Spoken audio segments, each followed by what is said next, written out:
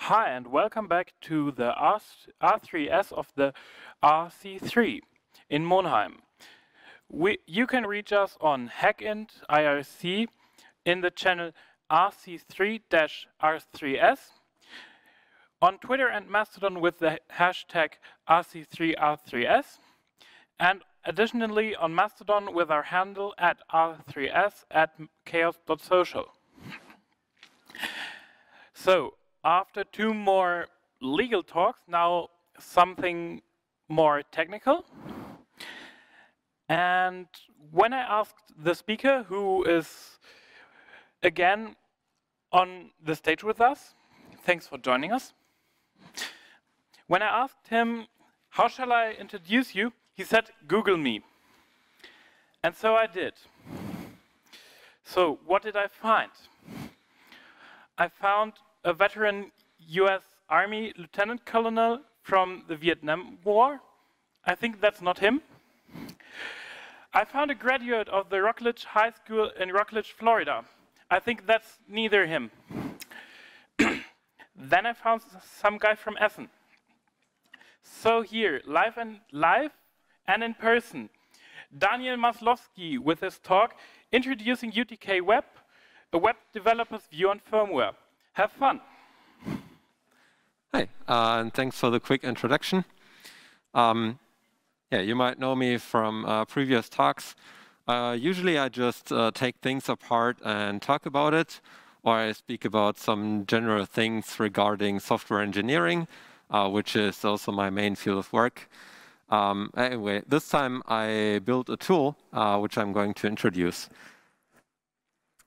Here's the little agenda. I will first give a very brief introduction, also on me, because not everybody necessarily knows me. I will talk a bit about motivation, why I'm doing what I'm doing here, what you can use it for, and so on. And then I will explain actually what the tool is, show what it implements, and finally give you some sort of outlook what's coming in the future. So on me, I'm Daniel. I actually have a few backgrounds. First in IT security. I've been studying that for years. And then I switched over to computer science. But for a living, I decided to actually do something more practical. And that made me become a software engineer eventually. I mostly work on the web, so I'm building web applications, which is also what this tool here is about. But I also have some interest in infrastructure, and to run your applications and so on, you need to have infrastructure underneath you, and that's how I eventually looked at more and more things out there. And a friend of mine introduced me to firmware, which this tool integrates in. And so this is what I'm also doing in the open source space. I'm developing several tools which are about firmware. I also work on firmware directly sometimes. And, well, eventually I need to do some reverse engineering, which is the sad truth of the current state of how hardware works in the industry. Now, about application development in general. As an application developer, I need to have some awareness of a few things. First of all, I need to have an understanding of the domain where I'm developing. And by domain, I'm talking about what the application is actually about. So let's just take a very, very stupid example. The Corona Warn app that was made in Germany. The domain of that application, well, it's about tracing, it's about Corona. And so in order to talk about it, to develop it, you need to understand what it's actually about. And the second thing that you need to know is the environment an application lives in. And that's on the one hand side platforms. Coming back to the example, that would be mobile platforms in this case. It could also be wearables or something like that. And we have to know APIs. So you know that, especially for the Corona Warn app, there actually had to be new APIs implemented by both Google and Apple so that the application could get its functionality. And eventually, it's very, very handy to know some frameworks so that you have something to build on top of, so you don't need to like reinvent the wheel all the time. Now, the second part, and that's the visual part, is actually the UX design. And in large companies, there are often dedicated people doing that, or even dedicated teams doing that. So over the course of my career, I've been working with several people doing this sort of work. And eventually, I also had to get an understanding of that, because UX and UI, those are fancy buzzwords. But what it actually means is that I need to also get an understanding of aesthetics on the one hand side. I need to know, what seems appealing to people, and that's all about shapes and colors, about spacings, typography, icons. But on the other hand, there are also some functional requirements that you have regarding UX, and that's where we came up with the idea of so-called widgets. Widgets are basically, everything that you can see in an application that you can interact with, and many of them are actually reappearing all the time. For example, everyone knows buttons, right? So you can click a button. If you start diving further into it, at some point you will get an understanding that, well, a button is actually not just a button, right? So you can have buttons in, and that's the aesthetics again, in different shapes and so on, colors and so on. But on the other hand, you can also have different functionalities. And that's what many people don't even think about, actually. Coming back to the button example, there are buttons which are stateless, so you can just click them once and then something happens. But there are also the stateful buttons, so you can click those buttons and they will reflect something. So those are buttons which you might know from old cassette tape recorders. So you press a button and then it stays in place. And that's what we now also call radio buttons, still even on computers where we don't have those physical buttons. And I was thinking about this a lot. And there is this one thing which was always puzzling me. So people with new computers, at some point, when I was working together with people, I was using their machine and I tried to scroll. And for some reason, it didn't work. And they showed me, no, you need to move your hand the other way. And I said, okay, why is that the case? And they call it natural scrolling. And they told me that the image behind it is actually that you're moving paper around. I was thinking about it, and that, gave me the idea what the word actually stems from. So if I imagine a very ancient scroll, right, something that you can hold in your hand, imagine you're holding it like this. You can also move it up and down if you just wound it up on something, like a stick, for example. So that's like the very, very ancient sort of user interface where scrolling comes from. And I thought about, well, on the machine, I have something like scroll bars. Did we also have that in the past? And why did we actually come up with this non-natural way of scrolling, which I was actually used to? And so I thought, okay, that's like when I attach a string on that stick where the scroll is hanging, and then I could also move it that way. But there's nothing natural actually about it. Even the scroll itself is not a natural thing, right? It's something that somebody made. It's a creative thing, and it's also some sort of engineering. And now, depending on how you wind up that string, that actually determines your scroll direction, right? So you can wind it forward or backwards. And then depending on that direction, when you pull, it either goes up or down. Anyway, that was a bit of an aside. So what I want to say in summary is that I'm dealing a lot with these ideas. And I want to bring them into play. And this brings us to firmware. So there is one sort of industry standard now, which is called UEFI, which has become very much ubiquitous. You will find it everywhere. You find it in laptops, you find it on desktop machines, on server platforms even. And they also started to roll it out to other places. Like usually we know it from the Intel and AMD platforms, but it's also now on ARM. Even RISC-V decided to go that path. And that means that we need to have good tooling to understand it. And this is what my tool is actually about. I wanted to have a good understanding. Now, looking at this example here, this is where UEFI is actually not too much of a standard.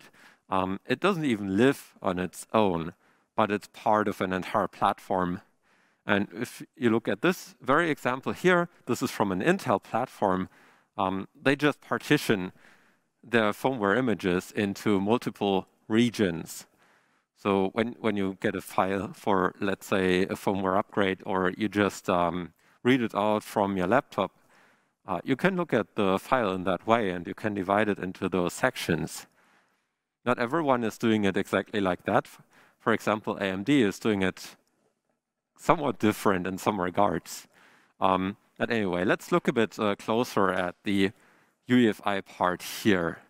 It's quite a complex standard on itself. And let's look at the boot flow. So when you boot up a machine that is running UEFI, it actually runs through a bunch of so-called phases. In other firmware implementations, you might also know this at just know it as some different terms. They might be called stages, but eventually the idea is always the same. There is something that is starting, and then some sort of program flow is happening. At some point, you have a decision to make. In UEFI, that's called BDS, or Boot Device Select. That's where your actual operating system is starting, and where you need to decide where to start from. Again, we can have a user interface here, which is not exactly what my tool is about, but what I was also thinking about simulating. But anyway, so this is where the firmware ends and your operating starts. I borrowed this slide from the UEFI forum. There was a talk recently on new ideas in firmware. So if you remember the flow that you might have seen in UEFI before, they have these phases SEC, Dixie, and BDS. There is actually a bit more to it. But anyway, so this is just to have a rough outline of what we're talking about and the complexity that you face here. And now let's have some more motivation. So what are we actually looking at here, and why do we do so? On the one hand side, and this is also especially interesting for us here at the Chaos Communication Congress, or this time the remote Congress, we're talking a lot about security. And let's be honest, everybody knows that security through obscurity is not working out eventually. So at every Congress, we're seeing dozens of examples where it doesn't work. So what we need instead is we need better tools to look at what we already have. And this is hopefully something I can provide here. So in the UEFI space, there have already been so-called implants. So think of malware, but not malware that is running in your operating system, but malware that is actually baked into your firmware at some point. So it's entirely possible that somebody installed something on your machine. Now you come along, you toss out your hard drive or SSD, throw it away, you just take a fresh new one, but you still have the malware because it's part of your main board. So that's in a small storage that is actually on your machine. So, I mean, it's not too practical to throw away your machines all the time, right? Unless they're as cheap as possible, but even then, maybe it's not so friendly for the environment. That's the one hand side. The other hand is most of what we're seeing in the firmware space is very much proprietary and closed source today. And so we're trying to build more open tools. Not just people in the open source community, by the way, but also more and more companies are interested in that. And they actually started talking to the community. We have very, very huge projects actually looking into that. For example, the OCP, the Open Compute Project, which is all about large servers and data centers and so on. And what they actually need is they need to have very, very high availability, and they need to have a very good understanding of what's going on in their machines. Okay, so this is what I want to provide. And now, on the other hand, of course, there are already other tools, right? So there are proprietary tools from vendors. AMI, for example, a very well-known vendor for firmware. They have their tool called mmTool for manipulating firmware images. Intel has theirs, and then we have lots of open source tools. Now, I was looking at those tools. Some are very nice already. Some have a very, very nice user interface. And eventually, well, most of them are just looking at firmware images in terms of trees and tables. They're very basic data structures. And, well, if you just draw them down there, you don't really get an exact understanding of what you have. So you would need to read all those specifications around what you're looking at. For UEFI, for example, you would need to read, I don't know how many thousands of pages, but I can promise you it's more than 5,000. I haven't seen them all. I've looked at some of them. And so I wanted to come up with a better idea, or maybe just a different idea. I'm not saying that this year is bad. It's just not suitable for me just to get an understanding. And this is what utk-web is about. And it actually started when I was talking to Ryan. Ryan is one of the developers of the tools that are being used at Google's data centers, for example. There is a project called Linux Boot. It's quite large now, and what it requires is lots of tooling. And one of those very tools is UTK itself, hence the name. It's the UEFI toolkit. And the other tool, or one of the other tools, is called fmap. And what fmap does is it's actually very, very simple. It's looking at a file, and it will tell you about how many parts of that file are actually used data.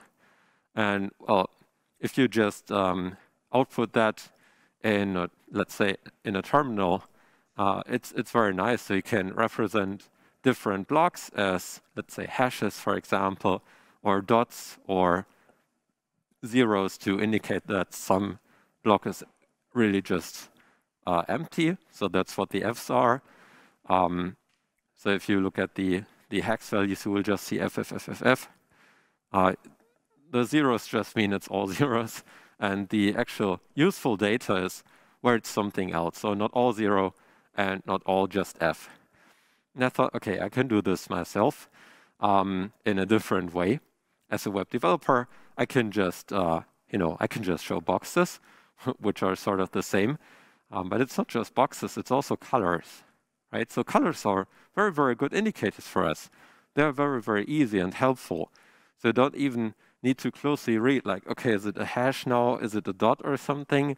So not in monocolor, but in various colors. And then Ryan asked me again, could you pick some colors which also work out for people with color blindness? And I, first of all, had to do a lot of research because unfortunately, I'm not colorblind myself, at least to my knowledge. So, I didn't really have a good understanding of that. Which brings us back to the domain topic. So here I'm touching another domain again. So fortunately, I was very lucky, and other people had already done lots of research in that space. And so I could find a very nice color palette, which I'm using here now. So I can't tell it myself, but I hope that some colorblind person can at some point tell me if they can actually distinguish those colors here. Because otherwise, this is entirely pointless because I'm just using colors. So this is now the current state of development in UTK. what I have so far is representations of what is in generally called a directory. Or if you think about file systems, it's sometimes also called a folder, or it might be called something else. The rough idea is it's just a collection of files. And each of those files in a directory is represented as a just simple entry, right? So entry is a very, very generic term. I could also have named that file, but yeah, it doesn't really matter too much here. Anyway, those are very, very simple components I could model, and what I could think about that is, always the same for those is a directory is always this sort of collection, and an entry is always something more specific. And I wanted to have a tool that is a bit more generic even, and that goes beyond just files and directories, but also the specifics of those files, because we need to have, for UEFI, a clear understanding of the specifics of those files, meta information, for example. On the other hand, I've already shown you this. I have this flash usage view here. The component behind that is called fmap. And because those images here, those file images, can grow very, very large, I made a quick navigation bar. That's what you see here in the screenshot on the very top. It allows you to jump to a very specific directory, or as it's called in UEFI, an FV, a firmware volume.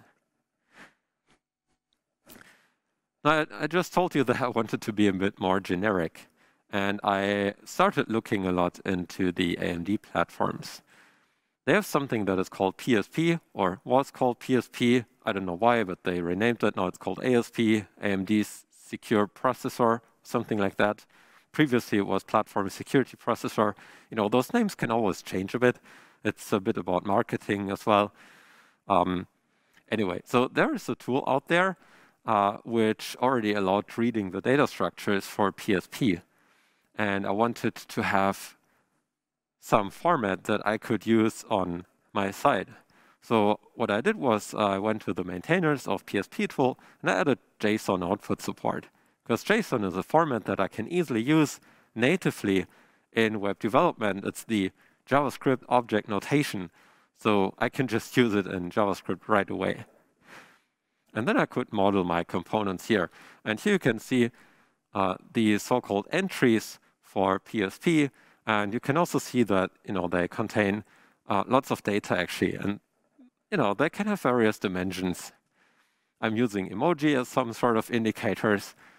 Sometimes I'm just printing out values, and those are the specifics of those entries. And I already told you that there is lots of tools out there. So I started to integrate more and more. I also filed a pull request to UEFI firmware parser, so that can also give us JSON output now. At some point, I started to have various ways to look at firmware images. So I added a small tab bar where you can just switch between the different views.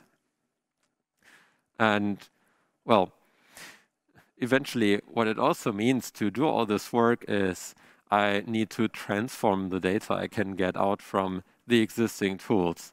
And what you see here is something that is very, very typical for working with data structures and representing them. You need to transform the data in a way such that it's suitable for your UI components or widgets. In this example here, this is taken from UTK. We have something that is called value. We have something that is called files. And I'm transforming them in such a way that I can use them in my tool. So I promised in the abstract that I wanted to also show you something that I actually found in firmware, and which might be interesting to you now. It's marked here. Actually, the tool allows you to mark things already. This is called ASRock Net SMTP. SMTP, the Simple Mail Transfer Protocol, tells us, well, there is an email client in your firmware. And I cannot tell you why it's there. I haven't actually asked the vendor.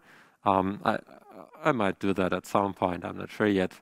But anyway, this is why I actually want to look at my firmware just myself, so I want to see what's going on there.